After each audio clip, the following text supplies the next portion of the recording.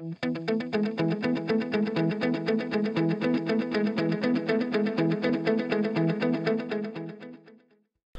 to the Televent DTN IQ Feed Web Help videos. My name is Curtis Thompson, and I'm a customer service rep here for Televent DTN. Today we're going to be discussing the differences between the continuous contract and the back-adjusted continuous contract, and what the differences are between the two within IQ Feed. The main differences between the two continuous contracts: the continuous contract rolls to the next contract as is, and will often have a gap between the previous contract and the current contract, while the back-adjusted contract will adjust the previous contract's data to the current contract. Data is adjusted to remove the gap between the previous and current contracts, and also some contracts are not back-adjusted due to sparse trading within that feature. How is the data adjusted?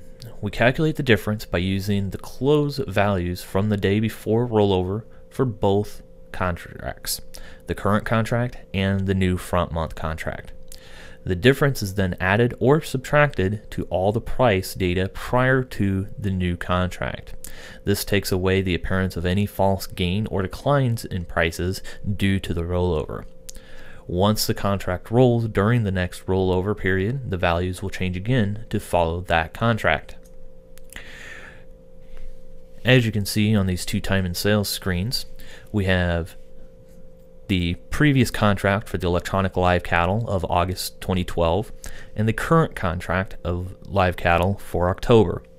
We will take these two prices, so 126.025, and subtract it from 118.075 for a difference of 790.95. This price here will actually be then added to the open high-low close of all of the data from August 31st back to line it up more closely with the October contract, which is now in effect. On this screen, you can also see this is the normal non-adjusted continuous contract chart, and as you can see, there's a considerable gap in the data from the end of August to the October contract.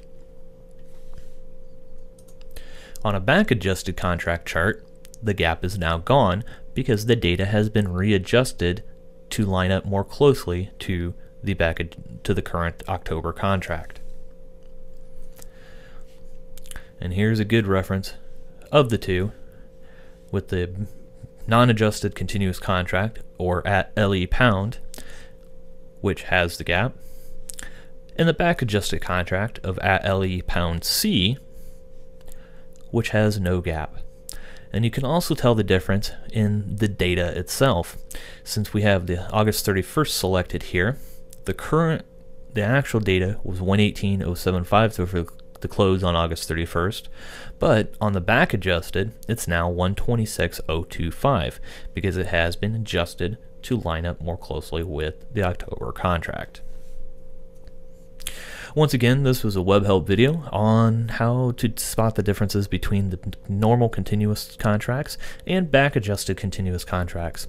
If you do have any questions or concerns, please contact us in customer support and we'd be happy to help you out.